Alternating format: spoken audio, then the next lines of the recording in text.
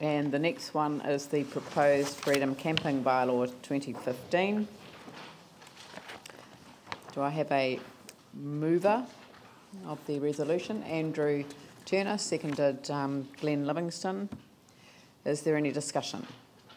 Andrew. I had a question, if I may, please.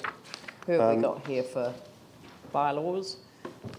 And it really just relates to where from here. Clearly, we're going out for a period of public consultation. Are there any public meetings proposed as a part of that public consultation? And if so, has a timetable been worked out, or how is it expected they would run?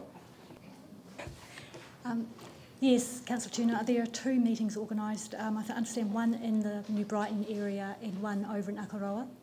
We do have a timeline for those. I don't have them with me right now, but I could get that to you by email after this meeting. Yeah, no, that's fine. I was just concerned that there wasn't any mention of that. But, yeah, no, pleased to hear that there are public meetings, and exactly as I was going to suggest, in the areas which are most likely to be affected or where there will be most public interest. Thank you. All right, I'll put the motion. Oh, sorry.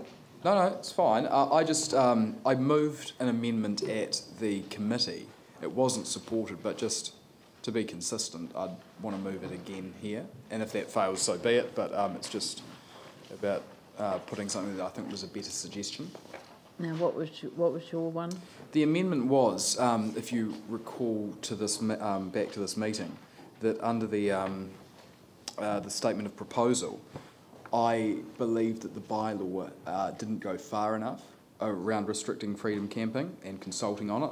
So I moved an amendment that under the statement of proposal, that the areas that contained a 5-day maximum stay became a maximum of 3 days, and the areas that allowed for a maximum of 3 days stay or 3 nights stay became a maximum of 1 night stay. It wasn't supported there. I'd move it again here because I believe that's the better way to go, and as a councillor that's kind of your job.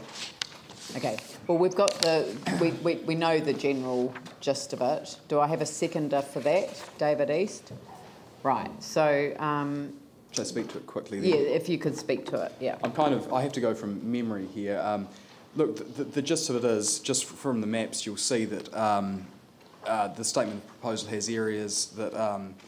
well, there's effectively 4 areas on the maps. One is where the freedom camping is allowed, one is where freedom camping strictly isn't allowed, and there's 2 variations of restricted freedom camping, of which there are, it proposes a 5-day maximum stay and a 3-day maximum stay, and that can also be determined around whether or not the units are self-contained and so forth. I won't get bogged down on that so much, but the rationale around that was that if you look at the areas which allowed for stays, a good chunk of that, probably 80–90% of it, was actually suburban streets around the city. So probably every councillor that sits around this table would have, under what we're consulting on, would allow freedom camping outside their house on the street for a number of days. So I was proposing that this simply changed the maximum number of days from everything that says a 5-day maximum then becomes a 3-day maximum, and that a 3-day maximum then becomes a 1-night maximum. The reason being, quite simply, I do not believe what we're going out and consulting on goes far enough, and the intent of this is to find appropriate places for people to camp. And I'll tell you where I think an appropriate place for people to camp is, and that's camping grounds, not suburban streets. And I don't think that goes far enough, and I think it's very relaxed around allowing freedom camping outside your house, which I don't believe is really in the best interests of the city. So that's why I'm moving this. It still has a period of grace, but it doesn't go as... it's not as relaxed as what I believe that we're going out and consulting on. It's slightly tighter. And that's really... I don't like to do this, but that's incorrect, because we're only talking about what we can in fact cover by the bylaw, which are reserves. So council property. So yes, yeah, council owned and managed property. Yes. Yeah. Council what? Sorry. Council owned and managed property is the only areas in which we can. This bylaw applies. Yeah. So we can't do it for. We can't say that the bylaw won't. Where are we? If you look at the maps, But of course there are roads that we own. Yeah, our roads, exactly. Which is council owned. That's exactly what I'm talking about. So roads and everything, that's why all the maps that are attached with this. No, roads are owned by council. So you've got a maximum of, I don't have, the maps aren't on this one, but can you just help me out here for the wider city? I have a feeling it might have been 3 nights maximum in a lot of the areas around the suburban areas. It's different for whether it's self-contained or non-self-contained. So self-contained is a maximum of 5 nights, non-self-contained is a maximum of 3, isn't it? Depends where it is. Depends. Okay. It's a mixture. It is a mixture. Yeah. So for simplicity's sake, all I'm proposing is that everything that reads a maximum of 5 nights stay becomes a maximum of 3 nights stay, and everything that says a maximum of 3 nights stay becomes a maximum of 1 night stay. So it strengthens it, it tightens it, because I don't believe that it is tight enough. And as I said, I believe the appropriate place for camping really is camping grounds. So my desire for this bylaw is to be actually far more tight around freedom camping, and to not really promote it as freely as what it has been in the past. Yeah. I thought we had advice on this, but anyway.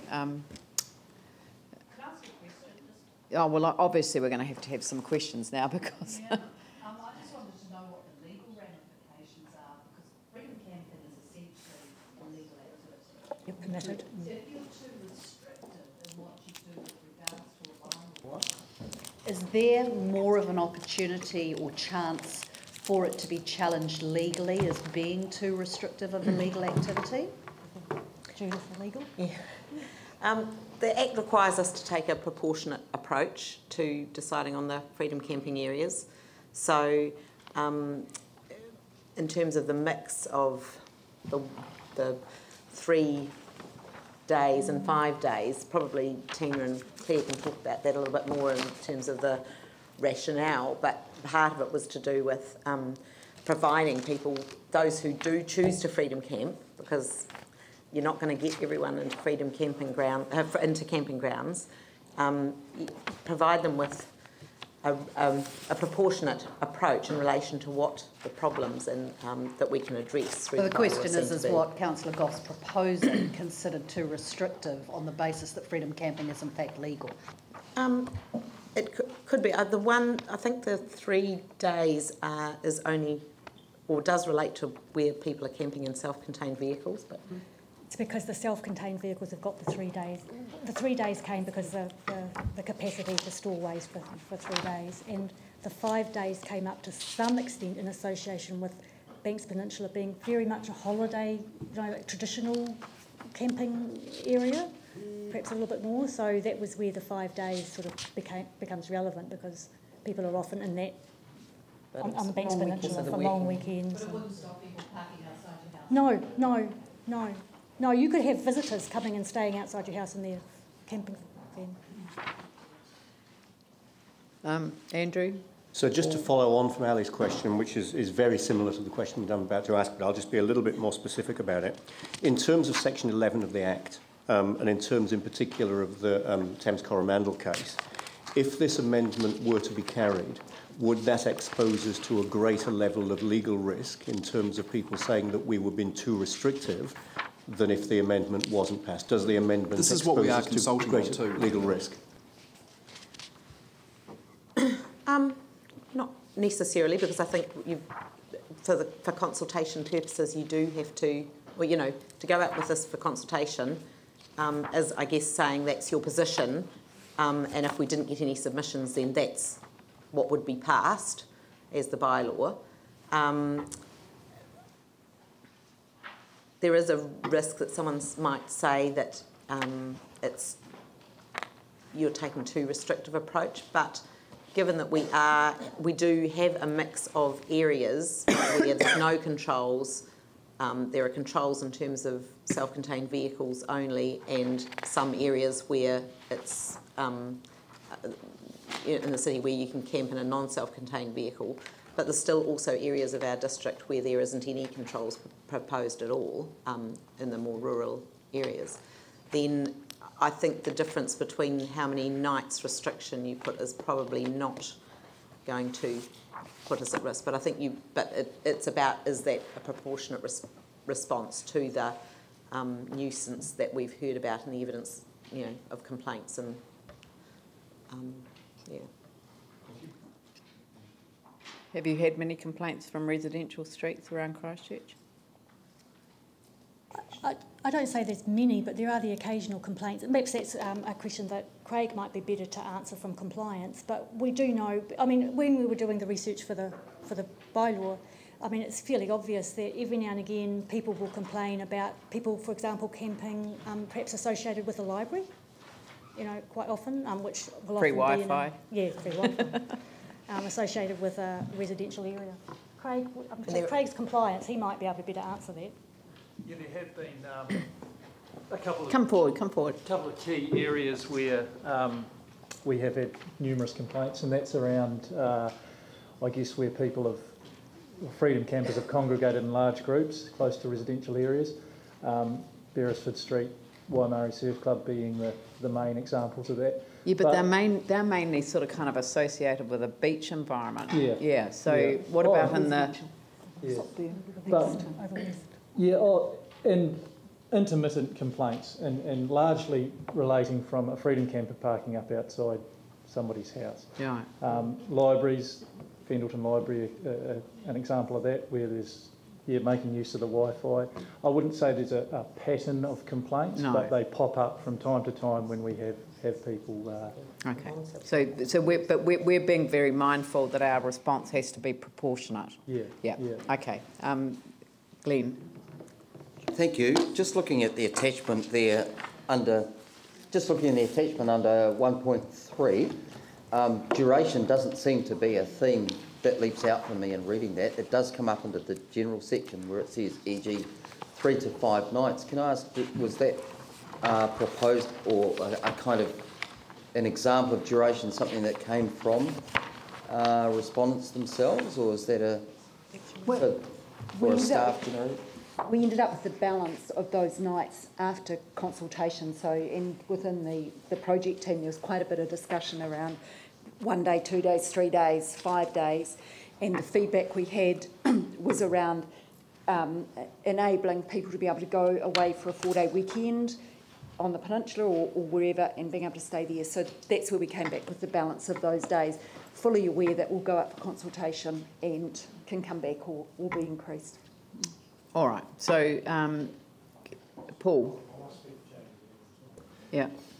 We have actually history with actually freedom camping in the central city around Cranmer Square, where you do get accumulation of people parking up outside residential properties near a park, and it does cause a lot of problems. I'd be very, very concerned that if we allowed the central city streets to be a place where they could park up for 3 or 4 days, we're going to end up with more problems. So I'm actually strongly supporting Jamie's amendment, because I think we really need to consider... There's none allowed in the CBD. The CBD is completely ringed off. Talking central city Central streets? City, none. That's city streets? It's prohibited in the central city. Yeah, but the city streets, same thing. We've had the problem in central city where they park outside a park. That'll happen in residential areas where there's a nice park. They'll park up out there and it'll have the same sort of problems that we have. As long as you understand that they're two separate things. Yep. All right, well, we'll put the amendment then. So it looks as if there's a bit of a balance here, so let's vote on it electronically.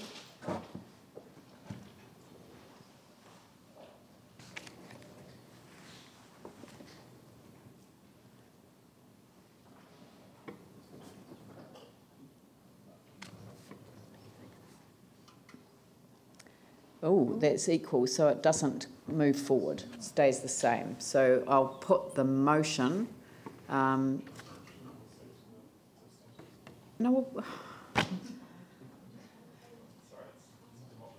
Yes, I know it's a democracy, but Yanni, I put the motion and I called for people to speak. Nobody spoke.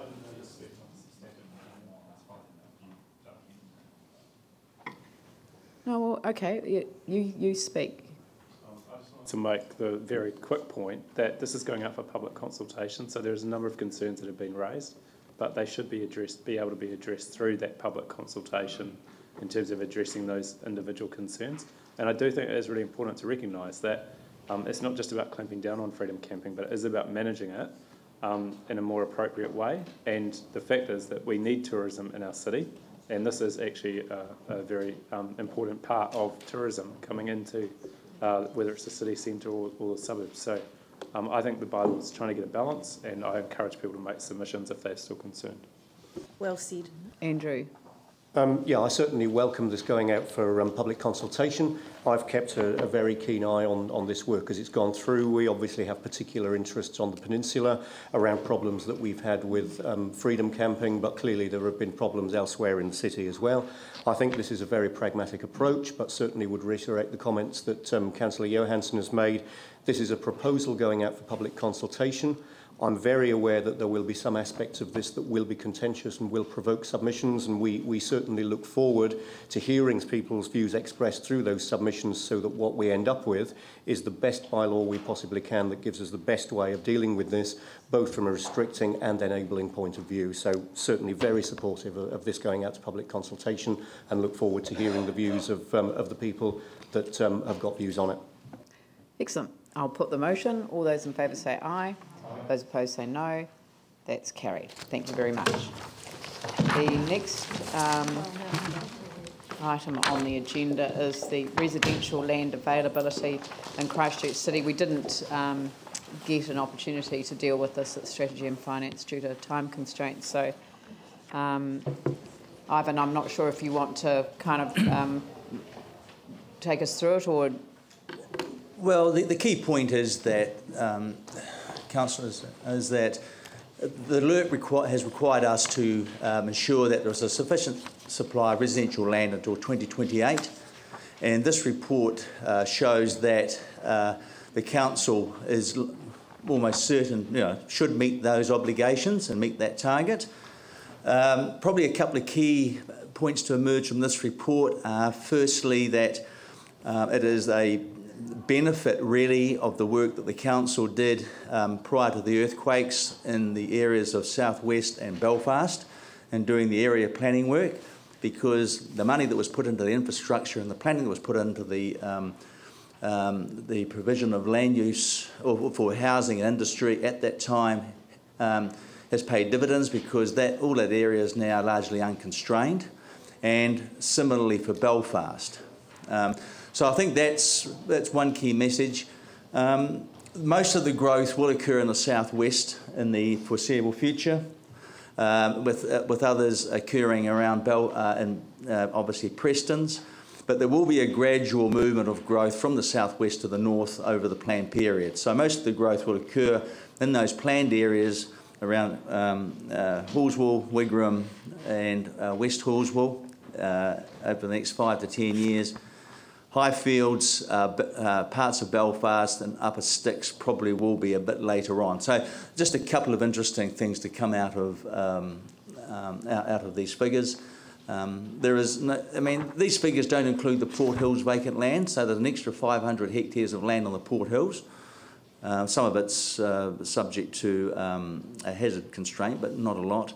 So all in all, the council is in a very good position as far as land supply goes to meet the future housing needs. Questions? Yanni?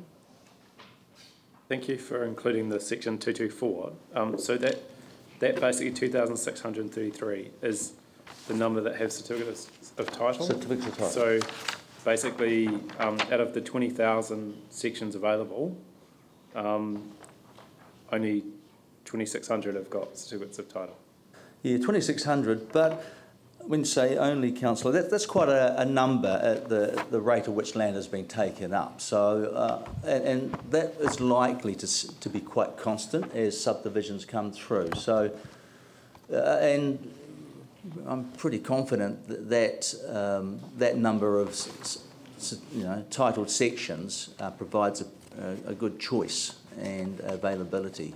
So, just in terms of the current sections that we have that are able to get the S224s, if everything's done, so we would have basically about 6,000.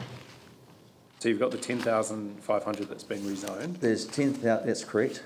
And of that, you've got 5,000 that's been consented or subject to application for subdivision. Yes. So those ones are the ones that could get the S224? Yes, that's the next stage.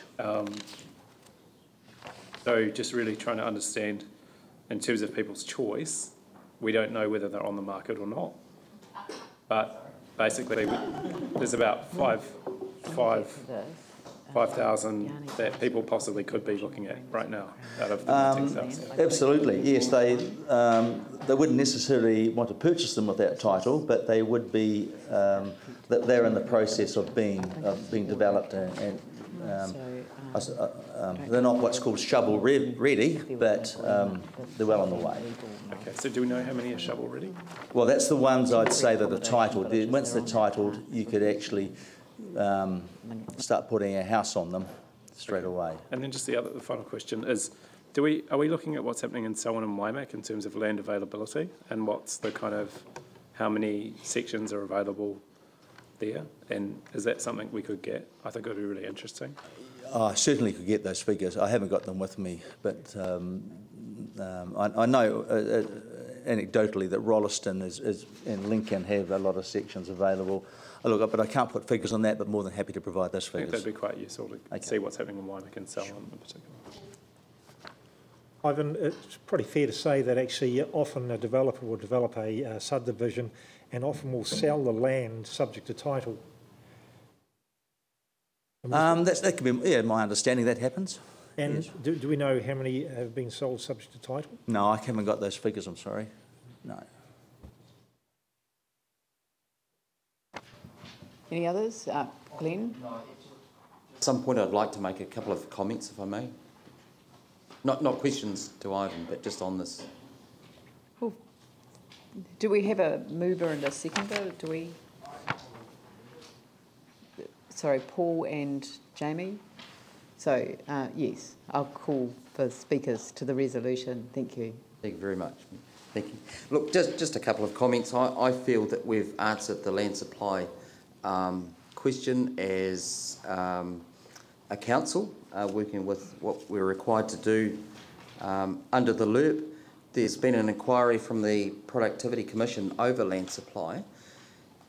I think it's followed that here in Canterbury. It hasn't necessarily followed that in meeting supply, that affordability has been addressed. So the Productivity Commission undertakes work from time to time over various subjects it has over land supply. What I would like at some point addressed is construction costs, that part as it relates to housing, because I really think that needs looking into. They have increased due to building requirements after the Canterbury experience, but still there are some big questions I think we need to look at over supply chains and getting those costs down. Councils are often challenged over land supply and regulation, and we've seen media conferences to that effect. But, you know, who is actually going to start looking at construction costs? So that's, just wanted to make that point today, that I hope that will be a piece of work that's addressed at some point.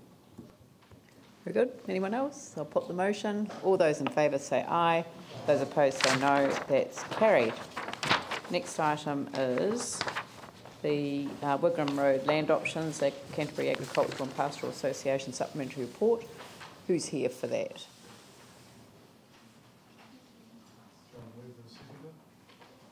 Yeah, okay. Tim and David. Do we have a... We must have a staff member here. We've had... Oh, sorry.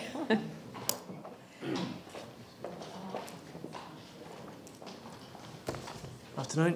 I guess we've had a deputation, so I certainly would appreciate the response. We've also just dealt with an item which meant, which was a lease upon a right of renewal, which has left us several $1 million to shy of where we want to be. So do you want to talk about the suggestion that we have a right of renewal on top of the 35-year lease? Well, this is really the issue, is whether we go with a 35-year lease. I mean, we think it's in the council's interest to support the AMP Association. They're obviously looking for 100 years to develop the land, get some tenure, repay their funding, and from 35 years, pay a commercial rent with rent reviews going forward. So it is in our interest, I believe, to support them. I don't know if Andrew's got any more comments about the long-term use of the land. But essentially, this is the last piece of land in the area. Yeah, no, I understand that, but I mean, the question is to put in the right of renewal. That's the question, I guess. Yes. Well, look, we are limited by leasing practices. 35 years is the norm, governed by the Resource Management Act. So it is highly irregular. So if you have a right of renewal, are you caught by... What we're proposing is they do have an existing licence for 100 years on the park. So we would sync it up with that and make it coterminous, so they both exist at the same time and keep the renewals consistent. So what does that look like? Well, 6 years would be the initial term, and then it would go through to probably every 10 years after that. Okay. Sorry, Tim, Ellie, Paul. Yeah, Tim. Although we've had the earlier thing with the Kart Club, I mean, the AMP show over 100 years history with this city. They're a major player with this city. The AMP show is a major giver back to this city, and is the marriage between country or rural and city. So, I mean, it's so important for us. You're absolutely right that it is in our best interests to work with them. Have you talked with Ben, etc., about the 6, 10 and 10? Because I support the 35 plus with right of renewal because of the history of the association and what it gives to our rural and city communities. Yep. No, I absolutely agree. We haven't got down to the details yet, but there are looming subdivision issues on the main park, which are coming up in 6 years' time. So they need to be dealt with, I believe, at the same time as well, in their existing lease. So have you talked to the association with regards to that? Yes. Okay.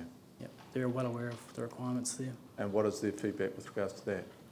They're basically just going to have to start working through it.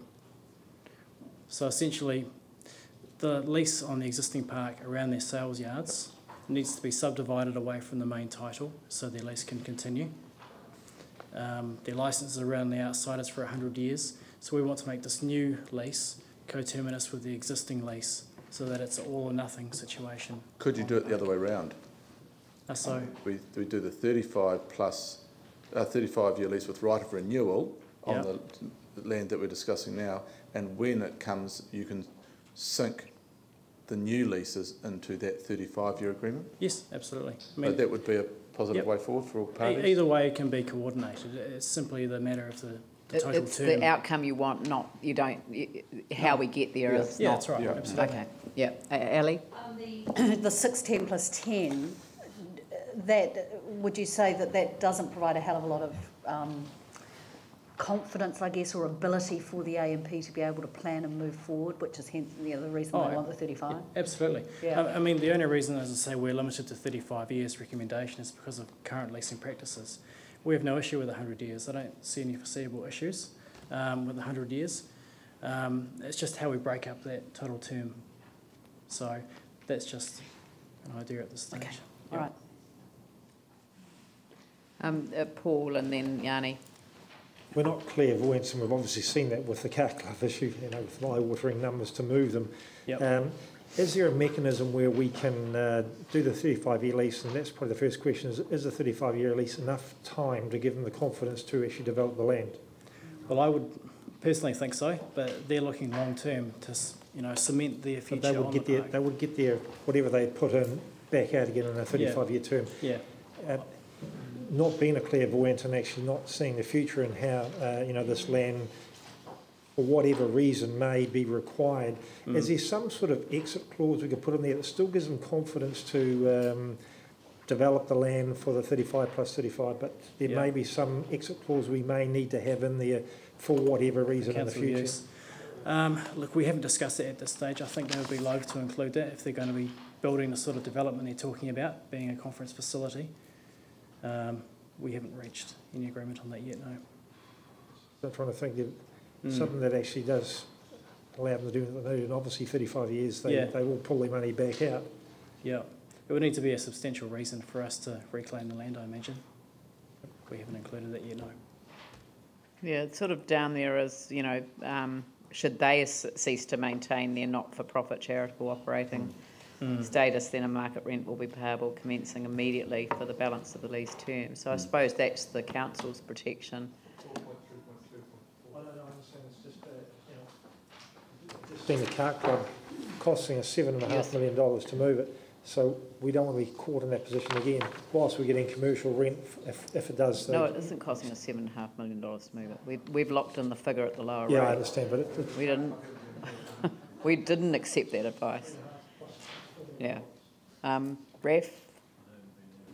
Yeah, just a question on the change from the 5.8 hectares to the 5.1. Yes. So that, what can we do with that other piece of land? Well, in all honesty, it is a long, thin piece of land. I'm not sure of the...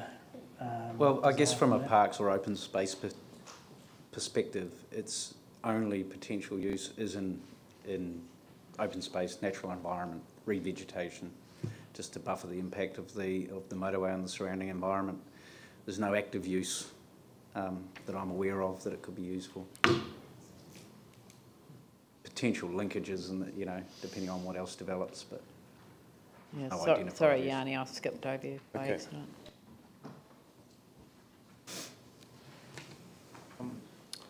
I just trying to understand the 35-year lease without a subdivision. So if we went and did a subdivision, we could do a longer lease than 35 years?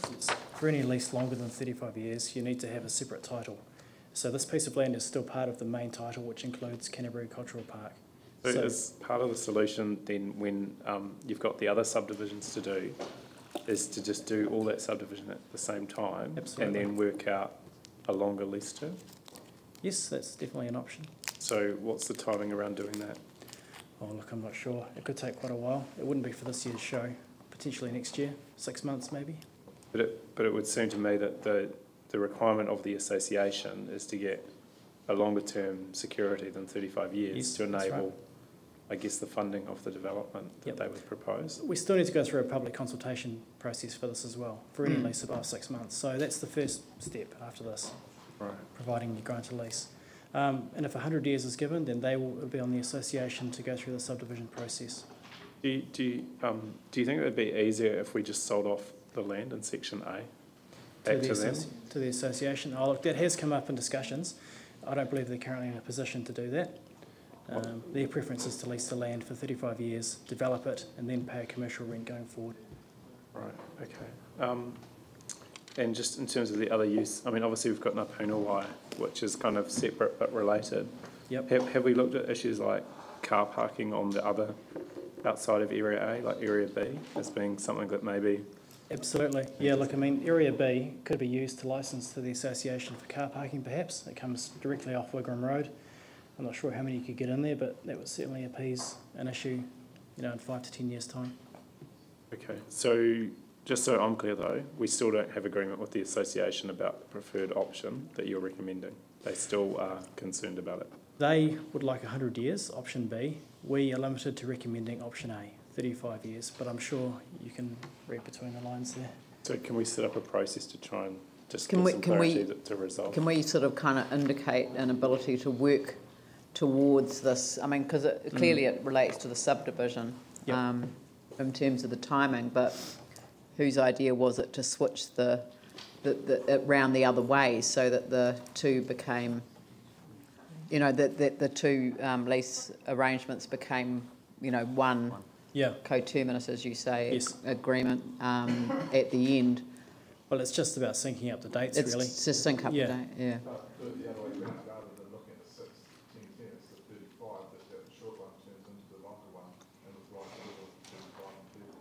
So varying the existing lease, do you mean?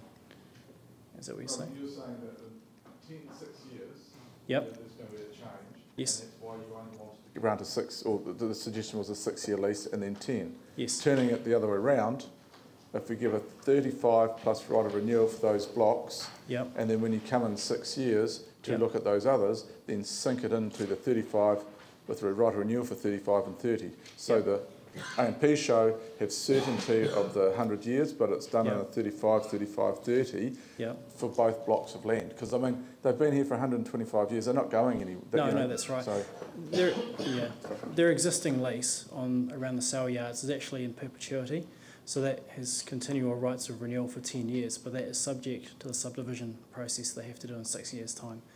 It's a bit confusing, but they have an ongoing lease there, so there's no issue in that regard. I guess what I was trying to find was just a process in the next sort of 12 months, year, to kind of get everything aligned so that, so we're giving a 35-year lease now, but what's the point in doing that if we're going to go into a subdivision thing and have to come up with a new lease? well, 6 years you've got another one. Why wait for 6 years? Why not try and get it all tidied up in the next 12 months so that there's certainty for all? That, I mean, that's my view.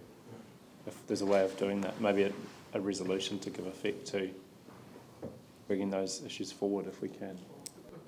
Staff is in a clear direction that we want to work with the A&P show to achieve it all. Could staff go away and talk with them and try and come up with a solution and bring it back to us rather than, because at the moment, but we want to give some certainty. So I think that I think what you're hearing is that we kind of want to get to a resolution that works for everyone. Yep. Jamie, did you have a question or a comment?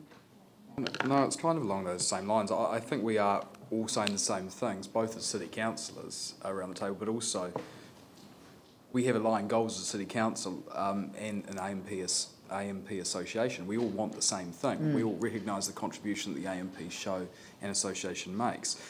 Are staff saying that they would... Because I actually, I actually prefer option 2. I'm looking at this and I want to give the AMP Association the certainty that they need, so I have some sympathy around that. Are staff saying that it's effectively policy which is prohibiting them from supporting option 2?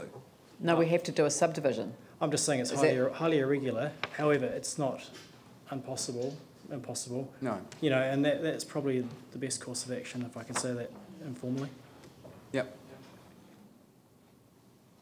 Well, you've got a number of backstops, I suppose, in there anyway, which I can. But does I thought they were going to try to see if I could memorise them. Does that create a time issue? Because then don't you have to do the 100 years? The subdivision first before you would enter into agreement. But that's your view anyway. We would do an agreement subject to public consultation, subdivision, resource consents for the proposed buildings, all kinds of things. Off to the side, they still have the subdivision issue with their existing lease, which is they know well about. So it's all a big package, really. It's an all or nothing situation for them, and I think they're ready to take it on. Yeah. Well, if that is the general feeling of the meeting, then. Can I change it then? Can I move? Well, no, you don't need to move anything if Councillor Scandrett and East agree that it conclude lease negotiations up to a maximum term of 100 years.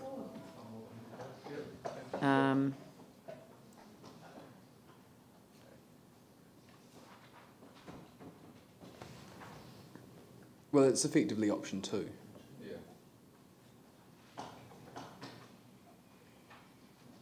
So we just say adopt option 2.